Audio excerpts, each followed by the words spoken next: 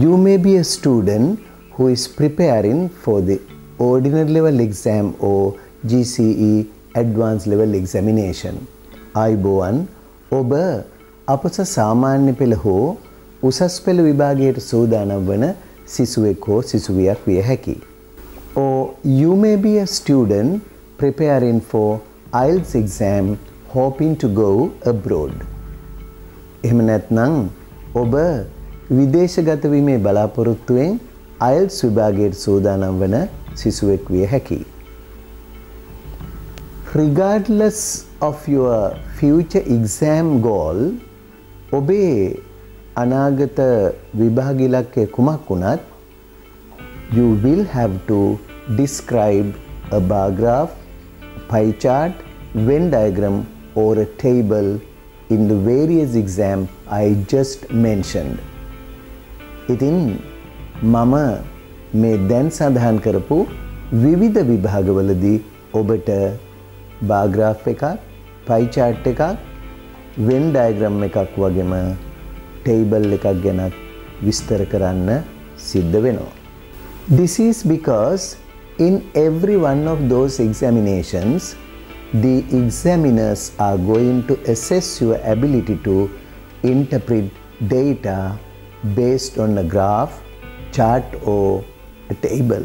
මේකට හේතු වෙන්නේ මේ සෑම විභාගයකදීම graph එකක්, ඒ වගේම chart එකක් හෝ table එකක් මත පදනම්ව දත්ත අර්ථ නිරූපණය කිරීම සඳහා ඔබට ඇති හැකියාව විභාග පරීක්ෂකවරු විසින් තක්සේරු කිරීමයි. Being able to understand and describe graphic information or data is an important skill. ප්‍රස්ථාරගත තොරතුරු හෝ දත්ත තේරුම් ගැනීමට සහ විස්තර කිරීමට හැකිවීම වැදගත් කුසලතාවයක්. So, you must improve your ability to describe factual information presented in graphic and diagrammatic forms clearly and accurately. එබැවින් ප්‍රස්ථාර සහ රූප සටහන් ආකාරයෙන් ඉදිරිපත් කර ඇති සත්‍ය තොරතුරු පැහැදිලිව සහ නිවැරදිව විස්තර කිරීමේ කුසලතාවය ඔබ වර්ධනය කරගත යුතුමයි. හොඳයි. දැන් අපි අද ඉඳලා මේ වගේ bar graph එකක්, pie chart එකක් විතරක් නෙමේ Venn diagrams ඇතුළු සියලුම දේවල් විස්තර කරන්නේ කොහොමද කියලා විස්තරයක් ලියන්න අවශ්‍ය මූලික දේවල් වාක්‍යයෙන් වාක්‍ය ඉගෙන ගනිමු. හොඳයි. එහෙමනම් දැන් අපි අද පාඩම ආරම්භ කරමු. මම ආරම්භයට ගන්නේ සරල වර්තමාන කාල. ඒ කියන්නේ simple present වාක්‍යයක්. ඔබ දැන් මේ තිරයේ දිස්වෙන ටේබල් එක දිහා බලන්න. මෙහි පැහැදිලිව පෙන්නනවා මේ කොලම් 4 වචන වර්ග 4ක්. මෙහි අපිට වැදගත් වෙන්නේ තුන්වෙනි කොලම් එක. ඒ තමයි ක්‍රියාව පෙන්눔 කරන කොලම් එක. බලන්න. shows පෙන්눔 කරනවා. illustrates විදහා පානවා. demonstrates පෙන්눔 කරනවා. indicates දක්වනවා. reveals අනාවරණය කරනවා. depicts පෙන්눔 කරනවා. දැන් මෙන්න මෙතන මේ වාක්‍ය ගොඩනැගෙන ක්‍රමයක් තියෙන්නේ. අපි දන්නවා ඉංග්‍රීසි වාක්‍යයක් හදද්දී මුලින්ම සබ්ජෙක්ට් එක, දැන් මේ පළවෙනි කොලම් දෙකේ තියෙන්නේ වාක්‍යයේ සබ්ජෙක්ට් එක, කර්තෘ පදය. ඉතින් මේ chart එකෙන් මම ඔබට පැහැදිලි කරන්න යන්නේ ඕනම විභාගයකදී මම කලින් සඳහන් කරපු ප්‍රශ්නයේදීත් ඔබ පිළිතුරු ලියද්දිත් පාවිච්චි කරන වාක්‍ය ක්‍රමය තමයි මේ දීලා තියෙන්නේ. බලන්න ඕනම පසුගිය ප්‍රශ්න පත්‍රයක් අරගෙන එහි ඇති this bar graph, මේ bar graph එක. එහෙම නැත්නම් pie chart එකක් නම් විභාගෙට ආවේ the above pie chart. අපි පිළිතුරකේ තමයි බොහෝ විට the above pie chart කියලා ගන්නෙ. ප්‍රශ්නෙකදී නම් එන්නේ the following කියන එක. පහත දැක්වෙන, පසුව එන කියන එක. the following Venn diagram. පහත දැක්වෙන Venn diagram එක. ඒ වගේම එහෙම නොකිය අපිට පුළුවන් the කියන වචන පාවිච්චි කරලා the table වගුව. this chart මෙම chart එක. එහෙම නැත්නම් this bar chart. මේ bar chart එක. එතකොට ඕනම විදිහේ රූප සටහනක් දීලා bar graph එකක් වෙන්න පුළුවන්. pie chart එකක් වෙන්න පුළුවන්. Venn diagram එකක් වෙන්න පුළුවන්. table එකක් වෙන්න පුළුවන්. මොකක් හෝ chart එකක්. ඒක pie chart එකක් හරි bar chart කියලාත් කියනවා. ඉතින් මෙන්න මේ විශේෂ වචන වලින් හැඳින්වෙන රූප සටහන ඔබ මුලින්ම අඳුන ගන්න ඕනේ. එහෙමනම් ප්‍රශ්නේදිත් මේ වාක්‍ය යොදනවා. දැන් අපි පසුගිය පාඩමේදී කරපු ප්‍රශ්නේදී දීලා තිබුණේ shows කියන ක්‍රියාව. අපි පිළිතුර ලියද්දිත් ගත්තා shows කියන එක. හැබැයි ඒ වෙනුවට මේ අනිත් ක්‍රියාපද එන්න ඉඩ තියෙනවා ප්‍රශ්න පත්‍රවල. ඔබ පිළිතුරු ලියද්දිත් shows වෙනුවට මේ ඕනම ක්‍රියාවක් භාවිත කරන්නත් පුළුවන්. ඔන්න ඒකත් හොඳින් මතක තියාගන්න. ක්‍රියාවට පසුව අපි ගන්නවා මෙන්න මේ විස්තර ටික. The amount of money spent on various projects. එතකොට බලන්න ඒකේ මොකද්ද කියන්නේ කියලා. The amount of money මුදල් ප්‍රමාණය. spent කියන්නේ වැය කළ. වියදම් කරපු මුදල් ප්‍රමාණය. on various projects. විවිධ ව්‍යාපෘති සඳහා. on various projects කියන්නේ විවිධ ව්‍යාපෘති සඳහා.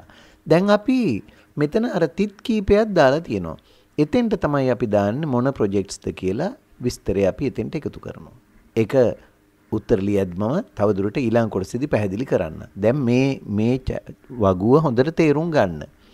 දැන් දෙවෙනි එකට එමු. The percentage of children who එතනත් තිත් පෙළක් දාලා තියෙනවා. The percentage කියන්නේ ප්‍රතිශතය of children ළමයින්ගේ ප්‍රතිශතය. අර who වලින් කරන්නේ මොන ළමයින්ගේද? The percentage of children who comes to school by bus. bus එකෙන් පාසල් යන ළමයින්ගේ ප්‍රතිශතය. අන්න ඒ වගේ ඒ එතෙන්ට අදාළ කොටස් ටික වෙනම මම කියලා දෙනවා. දැන් මේ කොටස තේරුම් ගන්න. ඊළඟ එක what the students of a school like reading. පාසලක ළමයි සිංහලෙන් නම් එතෙන්ට ඉස්තනක් දානවා අපි කියවීමට කැමති මොනවාද යන්න. What the students of a school like reading. පාසලක ළමයි කියවීමට කැමති මොනවද කියන එක. ඉතින් කියවීමට කැමති මොන වෙලාවෙද කියලා උනන් දාන්න පුළුවන්. ඔවුන්ගේ විවේක වෙලාවල් වලදී. ඒ වගේ. ඊළඟ එකට එන්න the sale of different items. විවිධ ද්‍රව්‍යවල අලවිය. ඊළඟ එක the leisure activities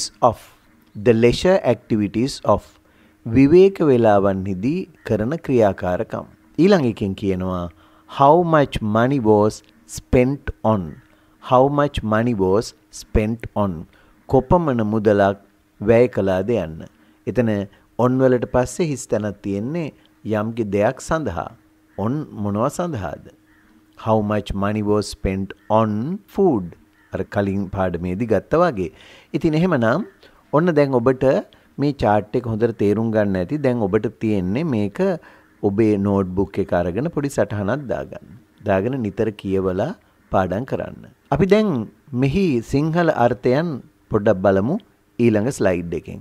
ඒක බලාගෙනත් ඔබට පුළුවන් කියවලා මේවා නැවත වරක් සටහන් කරගන්න. ඔන්න එහෙනම් බලන්න ඊළඟ slide එක. The amount of money spent on various projects. The percentage of children who. What the students of a school like reading. The sale of different items. The leisure activities of. How much money was spent on. දැන් මම සිංහල වාක්‍ය කියන්නේ ඒක ඔබට පේනවා.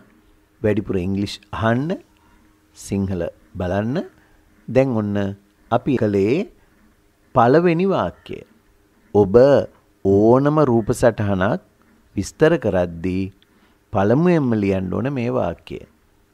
This bar graph, එහෙම නැත්නම් pie chart, එහෙම නැත්නම් this වෙනුවට above දාන්න පුළුවන්. The above එහෙම යොදලා අර ක්‍රියාපද වලින් එකක් දානවා. ඊට පස්සේ ක්‍රියාපද වලින් ඔබට කැමති එකක් දාන්න පුළුවන්. ඊට පස්සුව ඒ බාර් ග්‍රාෆ් එකේ තියෙනවනේ විස්තරේ ෆැක්ට්ස් ටික අපිට දීලා තියෙනවා. ප්‍රශ්නෙත් ඒක පැහැදිලිව දීලා තියෙන නිසා එතනින් අරගෙන මේ විස්තරය ලියලා ඔන්න පළවෙනි වාක්‍යය අපිට ලියා ගන්න පුළුවන් දැන්. මම පාසල් ශිෂ්‍යාවක්. මම කාර්යාලීය සේවකයෙක්. මම රැකියා අපේක්ෂකයෙක්. එහෙනම් ඔබ කාටත් ඉංග්‍රීසි දැනුම අවශ්‍යයි. ක්‍රමවත්ව ඉංග්‍රීසි ඉගෙන ගන්න ජෙනරල් ඉංග්‍රීසි අධ්‍යාපනික පුවත්පත කියවන්න. ජෙනරල් ඉංග්‍රීසි ජයතිස්ස අතාවුදහෙට්ටි සංස්කරණයක්. හොඳයි. දැන් ඔන්න අපි ඊළඟට එනවා දෙවෙනි වාක්‍යය ලියන්න. දෙවෙනි වාක්‍යයේදී ඔබට මතක ඇති පසුගිය පාඩමේදී මම කියලා දුන්නා මෙහෙම කොටසක්. according to this කියලා දාගන්නවා. ට අනුව. according to this කියන්නේ මෙම ට අනුව. දැන් ඔබට මේ තිරේ දිස් වෙන මේ ස්ලයිඩ් එක බලන්නකෝ. according to this කියලා මම x දීලා තියෙනවා. ඊළඟට y කියලා දීලා තියෙනවා. දැන් බලන්න according to this කියලා දාලා අර ප්‍රශ්නෙට දීලා තියෙන්නේ මොකද්ද? bar graph එකක් නම් අපි ලියනවා according to this bar graph. එහෙම නැත්නම් according to this pie chart. according to this Venn diagram. according to this table. ඕනම ඒ රූප සටහන කොමක්ද කියලා හඳුනගෙන ඒක ලියනවා. එහෙනම් ඔන්න දෙවෙනි වාක්‍යේ පටන් ගන්න හැටි මම මේ දුන්නේ. according to this x. දැන් අපිට ඕන ඊළඟට මේ y වලට එන්නේ මොකද්ද? ඔන්න මම ඔබට දැන් y වලට යොදා ගන්න. ඒ කියන්නේ according to this bar graph කියලා දාලා ඊළඟට මොකද්ද කියලා දැන් විස්තරේ දෙවෙනි වාක්‍යයෙන් ලියන්න අවශ්‍ය y වලට අදාළ කොටස් ටික අපි ගමු. මෙන්න බලන්න y වලට අදාළ කොටස් ටික ඊළඟ ස්ලයිඩ් එකේ. දැන් බලා ගන්න මෙන්න මේ ටේබල් එකේ දීලා තියෙනවා කොහොමද ඒ දෙවෙනි කොටස y වලට අවශ්‍ය data ටික මෙතන තියෙනවා. අවශ්‍ය items ටික. most කියන්නේ දැන් ඔබට මතක ඇති අර ප්‍රශ්නේදී දෙනවා මෙන්න මේ වචනත් සහිතව මේ වචන ඇතුළුව තමයි මේ අර වචන 100කින් bar graph එක හරි pie chart එක හරි විස්තර කරන්න දෙන්නේ කියලා. ඉතින් ඔන්න එක වචනයක් තමයි most. most කියන්නේ වැඩිම, වැඩිපුර. some කියන්නේ ටිකක්, සමහරෙක් කියලා වගේ කියන්නේ. අපි some of the boys කිව්වොත් පිරිමි ළමුන්ගෙන් සමහරෙක්. ටික දෙනෙක් කියන එක. එතකොට the highest number වැඩිම සංඛ්‍යාවක්. the highest number. ඊළඟට the least number අඩුම ප්‍රමාණයක්, අඩුම සංඛ්‍යාවක්. majority. majority කියන්නේ බහුතරයක්. an equal number. an equal number කියන්නේ සමාන සංඛ්‍යාවක්. ඔය වගේ වචන දෙකක් හෝ තනි වචනයක් දෙනවා ඒ රූප සරහනට යටින් මෙන්න මේ වචනත් පාවිච්චි කරලා විස්තරය ලියන්න කියලා. දැන් අපි මේ උඩ කොටස අරගමු. දැන් මේ of කියන නිපාත පදේ භාවිත කරලා තියෙනවනේ. ඔන්න දැන් ඔතනින් ඉගෙන ගන්න මේ of කියන නිපාත පදේ භාවිත කරන විදිහ පිළිබඳවත් අපි of යොදා ගන්න එක අවස්ථාවක් තමයි යම්කිසි දෙයකින් යම්කිසි පුද්ගලයෝ සමූහයකින් එක්කෙනෙක් දෙන්නෙක් බහුතරයක් වැඩි ප්‍රමාණයක් ටික දෙනෙක් වෙන් කරලා ගන්නදී ඒ බව ප්‍රකාශ කරන්න අපි මේ of කියන එක යොදා ගන්නවා. දැන් මේ බලන්න. most of the boys පිරිමි ළමුන්ගෙන් වැඩි දෙනෙක්. some of the money මුදල් වලින් ටිකක්. the highest number of the children ළමයින්ගෙන් වැඩි සංඛ්‍යාවක්. ඉහළම සංඛ්‍යාවක්. the least number of people මිනිස්සුන්ගෙන් අඩු සංඛ්‍යාවක්. majority of the students ශිෂ්‍යයින්ගෙන් බහුතරයක්. an equal number of food items සමාන ආහාර වර්ග සංඛ්‍යාවක්. ඒතකොට ඔය වගේ අපිට ඕනම දෙයක් අර බාර් ග්‍රාෆ් එකේ හරි පයි chart එකේ හරි මේ පෙන්ලා තියෙන දේවල් වලට අනුව ඕනම දෙයකින් සමහරෙක්ද බහුතරයක්ද වැඩිම ප්‍රමාණයක්ද අඩුම සංඛ්‍යාවක්ද ඔය වගේ කියද්දී අපි මේ of එක යොදා ගන්නවා.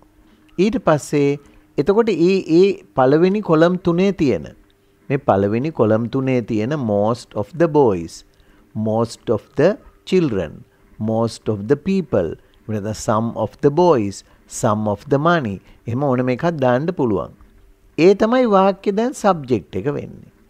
දැන් ඔන්න දෙවෙනි වාක්‍යනේ අපි මේ හදන්න යන්නේ. දැන් අර according to කියලා ලියලා මේ ආවේ අපි තුන්වෙනි පියවරට.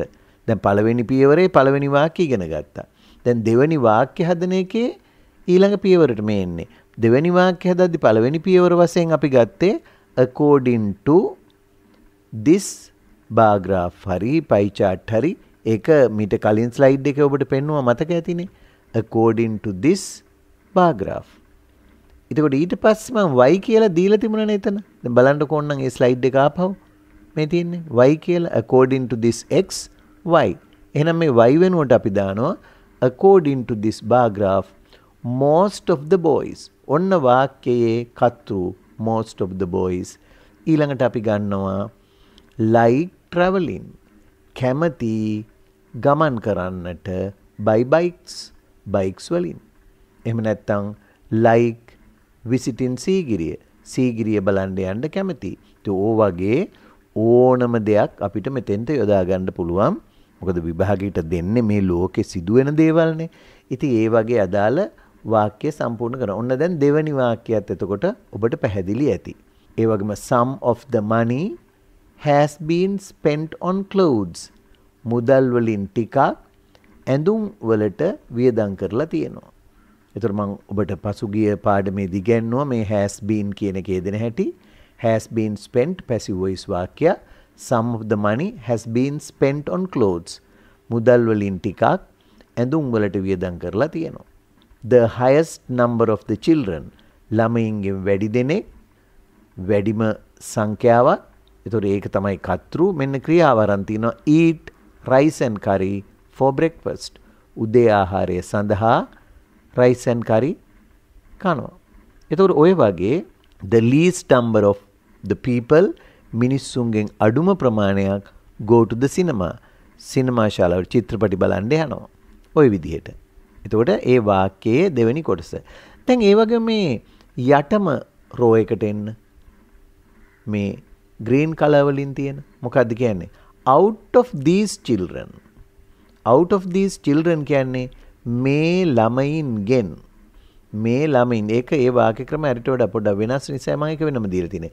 out of these children මේ ළමයින්ගෙන් 10% like visiting ancient cities. 10% කැමති පැරණි නගර නරඹන්නට යන්න. out of these children මේ ළමයින්ගෙන් 10% like visiting ancient cities.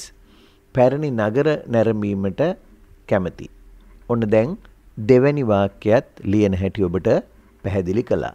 දැන් අපි මේ කොටස් දෙක භාවිත කරමින් මම ප්‍රශ්නයක් අපි අරගෙන ඔබ තනිවම මේ කියන විදිහට මමත් උදව් කරන්න. ඔබට මේවෙන් කැමති එකක් අරගෙන වාක්‍ය දෙකක් ලියන්න පුළුවන් වෙනවා. මම අද ඉගෙනුවේ ඔබට වාක්‍ය දෙකක් ලියන්න. ඉතින් මේ විදිහට තව ඕන තරම් වාක්‍ය ලියා ගන්න. අර ව්‍යාකරණේන මේ හැම එකේදීම අපි අරන් තියෙන්නේ present simple වාක්‍යත් ඒ වගේම present perfect වාක්‍යත් තමයි මම අරගෙන තියෙන්නේ. අපි තවත් විවිධ වාක්‍ය වර්ගත් මේ සමගම ඉගෙන ගනිමු. කියවන්න ජෙනරල් ඉංග්ලිෂ් ඉංග්‍රීසි අධ්‍යාපනික පුවත්පත. පාසල් සිසුන්ට රැකියා අපේක්ෂකයින්ට වැඩිහිටියන්ට සැමට ක්‍රමවත්ව ඉංග්‍රීසි ඉගෙනුමට අත්වෙලා general English Jayatissa ආතාවුදහෙට්ටි ප්‍රකාශනයක්. Well, now read this question, understand it and try to answer the question. හොඳයි. දැන් මේ ප්‍රශ්නේ කියවන්න. තේරුම් ගන්න. ඉන් අනතුරුව පිළිතුරු ලියන්න උත්සාහ ගන්න. දැන් පසුගිය පාඩමේදී ඉගෙනගත්ත විදිහට මේ වාක්‍යයත් තේරුම් ගන්න උත්සාහ කරන්න. මං හිතන්නේ අලුත් වචන වලට තියෙන්නේ school activities කියන වචනේ හම්බ වෙනවා. පසුගිය ප්‍රශ්නෙට වඩා මම ඕන්නම් ඒ ටික පොඩ්ඩක් උදව් කරන්නම්. The following bar chart පහත දැක්වෙන bar chart එක. මේකෙදි තරම් තියෙන shows කියන වචනමයි. shows the after school activities. පාසලෙන් පසු ක්‍රියාකාරකම් of grade 11 students of your school. ඔබේ පාසලේ 11 වන ශ්‍රේණියේ සිසුවන්ගේ.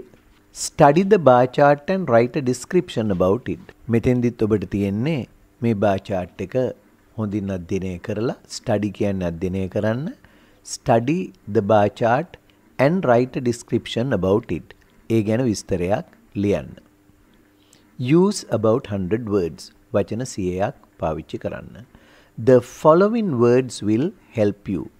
පහත දැක්වෙන වචන ඔබට උදව් කරાવી. දැන් අපි වචන ටිකක් බලලා ඒ ටිකත් තේරුම් ගමු. හොඳයි. දැන් අපි මේ වචන ටික කියවලා බලමු. Most of the students. සිසුවන්ගෙන් වැඩි දෙනෙක්. Lowest number of. අඩුම සංඛ්‍යාව. Most popular. වඩාත් ජනප්‍රිය. Least popular. අඩුම ජනප්‍රියත්වයක් ඇති. More popular than. එක් දෙයකට වඩා වැඩිපුර ජනප්‍රිය. Minimum අවම maximum උපරිම. ඔන්න වචන ටිකත් හරි. දැන් මේ වචන ටිකට නැවත වතාවක් සවන් දීලා ඔබත් කියවලා මේ වචන හරියට උච්චාරණය කරන හැටිත් ඉගෙන ගන්න. Most of the students. Lowest number of. Most popular. Least popular. More popular than. Minimum. Maximum. හරි. දැන් ඔන්න වචන ටික තියෙනවා. ප්‍රශ්නේ ඔබට තේරුම් ගන්න පුළුවන් වුණා. Now let's look at the bar graph. දැන් අපි bar graph එක දිහා බලමු. Study it carefully. ඒක හොඳින් අධ්‍යයනය කරන්න. Then try to answer the question. ඊට පස්සේ උත්සාහ කරන්න ප්‍රශ්නෙට පිළිතුරු දෙන්න. හොඳයි. දැන් ඔබ මේ bar chart එක හොඳින් බලන්න ඇති. බලන්න මෙහි කියලා තියෙනවා අර after school activities මොනවද කියලා. දැන් ඔබට අමතක නම් ආයෙත් අපි පොඩ්ඩක් ප්‍රශ්නය බලලා ඉමු. The following bar chart shows the after school activities of grade 11 students of your school. එහෙමනම් මේ after school activities මොනවද? ආයෙ බලන්න bar chart එක දිහා. after school activities තමයි දැන් මේ පළවෙනි කොටසෙන් පෙන්වන්නේ sports ක්‍රීඩා. තව එකක් තමයි read books පොත් කියවීම. visit friends යාළුවෝ බලන්න යන එක. ඒ වගේම gardening වතු වැඩ, ගෙවතු වැඩ කිරීම. ඊළඟ එක watch TV. එතකොට මේ grade 11 class එකේ ඔබේ පන්තියේ ළමයි මෙන්න මේ දේවල් තමයි කරන්නේ after school activities විදිහට. ඉතින් දැන් මෙතෙන්දී දීලා තියෙනවා බලන්න මේ percentages ටික. percentages වලින් දීලා තියෙනවා කොච්චර ළමයි 100ට ගාණක් මේ ස්පෝර්ට්ස් වලට කැමතිද. read books නම් කී දෙනෙක්ද? ඔය වගේ මේ විස්තර ටික තියෙනවා. අපි දැන් මේ ප්‍රශ්නෙට පිළිතුරු ලියන්නට මත්තෙන් බලමු කොහොමද මම ඔබට අර පළවෙනි වාක්‍ය ලියන හැටි කියලා දුන්නා. එතකොට ඒ වාක්‍ය ලියන්න අපි මුලින්ම අර present simple වාක්‍යයක් ලියනවා. ඔන්න අපි බලමු ආයෙත් මේ මුලින්ම ඉගෙන ගත්ත කොටස. මේ මොකක්ද අපි ඉගෙන ගත්තේ? මේ bar graph එක. මේ bar graph එක. එහෙම කිව්වේ කොහොමද? this bar graph. this bar graph. එහෙම නැත්නම් this bar chart. දැන් ප්‍රශ්න පත්‍රයේ තිබුණ bar chart කියලා. එහෙනම් අපිට මෙතන ගන්න පුළුවන් this bar chart. එහෙම නැත්නම් අපිට පුළුවන් ඕනනම් අර කලින් කිව්වා වාගේ පසුගිය පාඩමේදී ගත්ත the above bar chart. the above bar chart කියලා කියන්නත් පුළුවන්. ඒක මේ ස්ලයිඩ් එකේ පළවෙනි එකෙන් තෝර ගන්නවා. දැන් දෙවෙනියට ගන්න වෙනවා ක්‍රියාපදය. ඉතින් ක්‍රියාපද කීපයක්ම ඔබට ඉගෙනුවා. බලන්න shows, illustrates, demonstrates ඔය වගේ ඕන එකක් ගන්න පුළුවන්. ඉතින් අපිට පුළුවන් මෙතනින් කැමති එකක් දාන්න. this එහෙම නැත්නම් the above bar chart shows කියලා මොනනම් දාන්න පුළුවන්. නැත්නම් ඔබේ වචන දැනුම තියෙනවා නම් ඔබට පුළුවන් indicates දක්වනවා, පෙන්නනවා. the above bar chart illustrates විදහා දක්වනවා. දැන් මොකද්ද? දැන් මේ හතරවෙනි කොලම් එකක මම දීලා තියෙනවා examples කීපයක්. හැබැයි මේවා මෙතෙන්ට ගැලපෙන්නේ නැහැ. ඒක නිසා අපි මොකද කරන්නේ? after school activities ගැන අර කියපු ප්‍රශ්නෙට යනවා ආපහු. මෙන්න බලන්න ප්‍රශ්නේ. මොකද්ද? එහෙනම් මෙතන කියලා තියෙන මේ the following bar chart. එතන එහෙම තිබුණාට අපි කියන්නේ the above bar chart shows the after school activities of grade 11 students of your school නෙමේ අපි දාන්නේ මොකද්ද? of our school වෙන්න ඕනේ. ඇයි ඔබේ පාසලේ කියලා ප්‍රශ්නේ අහපුවාම අපි පිළිතුරු දෙන්නේ our school කියලා. එහෙමනම් ඔන්න පළවෙනි වාක්‍යය දැන් ඔබට ලියා ගන්න පුළුවන්. පළවෙනිම වාක්‍යය කොහොමද කියන්නේ? එහෙනම් අපි ගන්නවා අර අපේ මුලින්ම ඉගෙන ගත්ත එක ඔබ සටහන් කරගෙන තියෙනවා නම් the above bar chart illustrates. එහෙම නැත්නම් indicates. ඔය ඕනම ක්‍රියාපදයක් ගන්න පුළුවන්. ඊට පස්සේ ගන්නවා මොනවද? the after school activities of grade 11 students of our school කියලා ලියනවා. ඔන්න එතකොට පළවෙනි වාක්‍ය මම කියලා දීපු විදිහට මම මේ ඔබට උදව් කරන්නේ ලියා ගන්න විදිහ. ඊට පස්සේ ඔබට මතක ඇති අපි දෙවෙනි වාක්‍ය ලියද්දී විශේෂ වචනයක් ඉගෙනුවා. මොකද්ද? මතකද ඔබට? අර ප්‍රේස් එකක් ඉගෙන ගත්තේ according to කියලා. ඒතර අපිට පුළුවන් කියන්න according to the bar graph. එහෙම නැත්නම් bar chart. ඒතර ඉතින් ගන්නවා according to this bar chart. මේ bar chart එකට අනුව. ඔබට මේක අමතක නම් අපි නැවත අරන් බලමු මේ according to this x කියලා දුන්නේ. ඒතර අපි ගන්නවා එතනින් according to this මොකක්ද එතකොට අපේ දීලා තියෙන්නේ? මේක bar chart එකක්. එහෙමනම් ප්‍රශ්නේ තිබුණේ එහෙමනේ. ප්‍රශ්නේ අරන් බලන්න නැවතත් මේ according to this bar chart. according to this bar chart. මේ bar chart එකට අනුව. දැන් අපි මොකද්ද කරන්නේ? according to this bar chart කියලා මේ x එකක් තියෙනවානේ. එතකොට x එකට අදාළ කොටස අපි ගන්න ඕන දැන්. මේකට අනුව according to this bar chart bar graph කිව්වත් කමක් නැහැ. මේ bar graph එකට අනුව y අකුරෙන් අපි ඉගෙන ගත්තේ ඔබට මතකද? දැන් අන්න එතෙන්ට අදාළ එක අපි ගන්නවා. එතකොට එහෙම අපි හදා ගන්නවා according to this bar chart.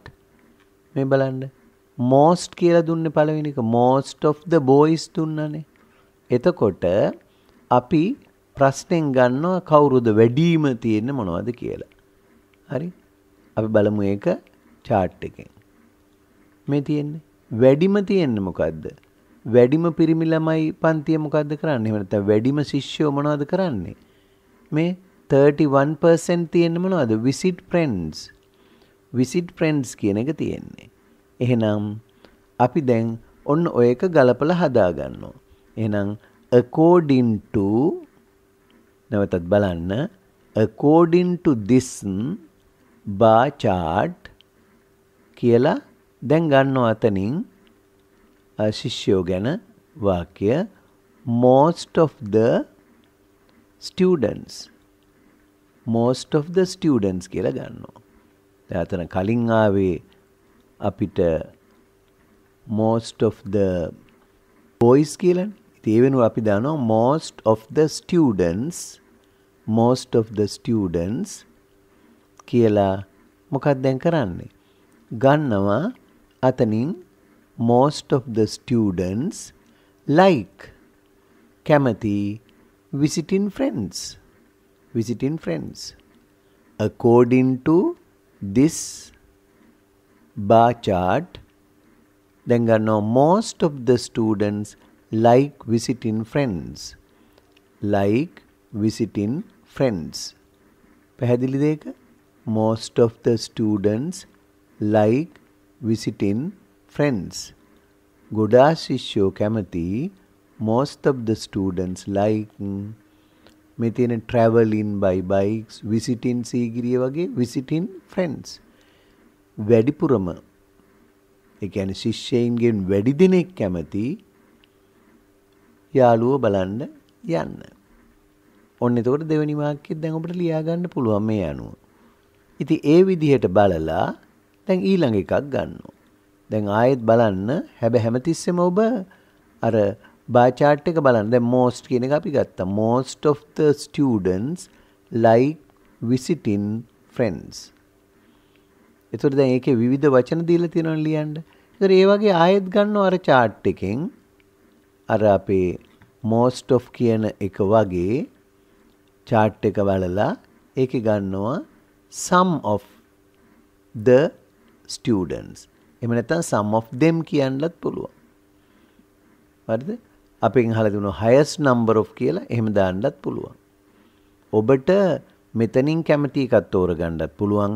නමුත් මතකද එක්සෑම් එකේ දීලා තියෙනවනේ විශේෂ වචන ටික මේ most of the students දීලා තියෙනවා. ඒ දීලා තියෙන හින්දා අපි එහෙම ගන්නවා. lowest number of කියලා තියෙනවා. ඒතකොට lowest number of students. ඒතකොට දැන් මෙතන බලනවා අඩුම එක මොකක්ද බලන්න. එහෙම වුණනම් අපිට එතෙන්දී හදාගන්න පුළුවන් අර graph එක බලලා මේ අඩුම තියෙන්නේ gardening මේ. අඩුම තියෙන්නේ gardening. එහෙමනම් gardening ගැන වාක්‍යයක් ලියන්න පුළුවන් ඔබට. අඩුම ප්‍රමාණයක් තමයි gardening වලට කැමති. දැන් මම මේකට උත්තරේ ලියන්න ඔබට දැන් කියලා දෙන්නේ නැහැ. මේ උදව් කරන්නේ වාක්‍ය ගොඩනගා ගන්න හැටි ගැනයි. ඔබ මේ bar chart එක හොඳින් අධ්‍යයනය කරලා ඔබ උත්තරේ ලියන්න. ඔබට පුළුවන් නම් මේ උත්තරේ මට ඊමේල් කරන්න. එහෙම නැත්නම් WhatsApp කරන්නත් පුළුවන්. දැන් පසුගිය ප්‍රස්තාරේ පිළිතුරු ලියපුවා කීපයක්ම මට වෙලා තිබුණා. එහෙම එවන්න. එවිට අපි ඊළඟ පාඩමේදී මේ bar chart එක සම්පූර්ණයෙන් විස්තර කරන හැටි තව අලුත් වාක්‍ය ක්‍රම කීපයකුත් ඔබට ඉදිරිපත් කරන්නම්. අදට ඔබෙන් සමුගන්නවා. පාඩම හොඳින් අධ්‍යයනය කරලා අවශ්‍ය තැන්වල සටහන් ලියාගෙන මේක මතකයේ තියාගන්න උත්සාහ කරන්න.